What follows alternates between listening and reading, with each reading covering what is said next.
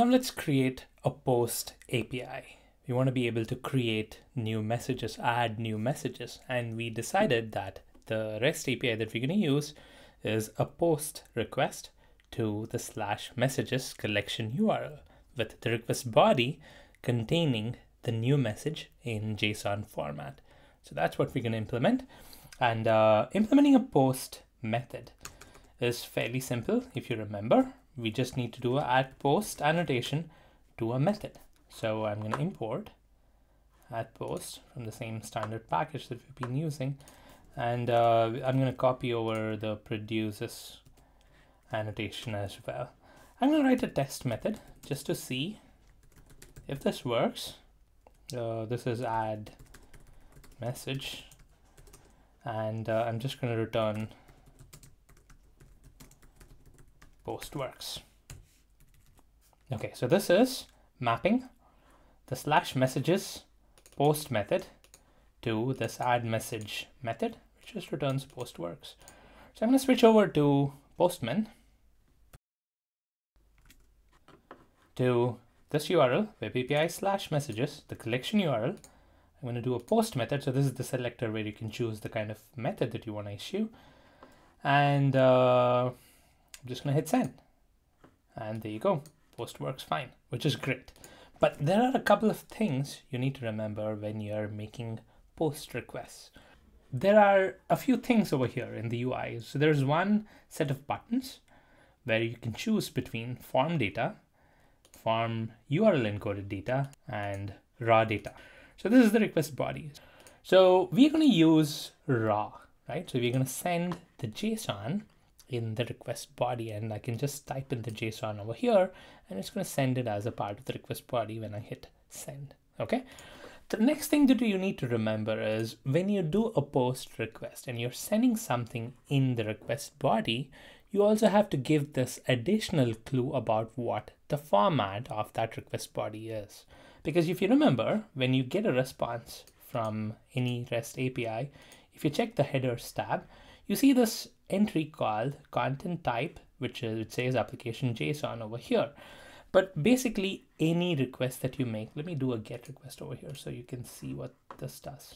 I'm going to do a get request to /messages, and it gives me a list of messages, right? So if you look at the headers tab, the content type says application JSON, which basically means that this response that is in the body is of JSON format. So whenever you're sending request content or response content, you always need to make sure that you set the header value to the right content type. So when I'm doing a post request over here, and I will be entering the JSON with the new message that I want to create, right? I'm doing an add message. So post /messages should have the request body containing the message in JSON. So this message is in JSON, but I also need to tell the API that this is JSON. So the way to do that is to set it in the headers. So click on the headers button over here. It's going to give you an option to set the header and key and the value. So I set the key as content type, and then I set the value as application /JSON, and hit send. I still get postworks because I'm not really doing anything over here, but this is the right way to send post requests. Okay, I hope that makes sense. Now let's actually implement the message creation functionality. All right, let's switch to our Eclipse editor. Okay, so now what do I do here to accept that message and send it to the service? Because ideally what I need to be doing is message service dot add message with the new message that needs to be created. But how do I formulate this? How do I get this message from the request body? Well, that's ridiculously simple. All you need to do is accept a message of that type in the method, right? As long as the method argument has this, Jersey knows that this is what you're expecting, and it converts this over here, whatever the request body is in JSON, to this message instance. Okay, it's the opposite of what we've been seeing so far. We've been seeing the message instance being converted to JSON.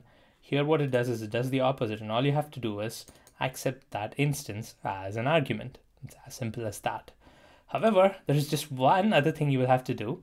Just like you have producers for all the methods that produce JSON output, since this is a method that consumes JSON output, you also have to have a consumes annotation. So I'm just going to annotate this. Consumes media type dot application JSON. I'm gonna import this. So we have a method that accepts JSON and returns JSON, and that's all Jersey needs, right? It says, okay, this method accepts JSON. Just gonna take this content, convert it into a message instance, and you have a message instance. Now all I have to do is return this, because our service returns a message. And of course, I'm gonna have to fix this. We need to return a message. Okay, so believe it or not, again, this is all it needs and we are done. Now let's test this out. I'm gonna send a JSON and see if this successfully adds that message. So what I'm gonna do is I'm gonna just do a get request to slash messages slash one so that I get hold of a JSON structure over here. I'm gonna copy this. And now I'm gonna do a post to slash messages. I'm gonna paste that JSON over here. I'm gonna remove the ID because we don't want to have that ID added. We want the post to create that ID for us. The content type is there in the header. I'm choosing raw. The body is this JSON.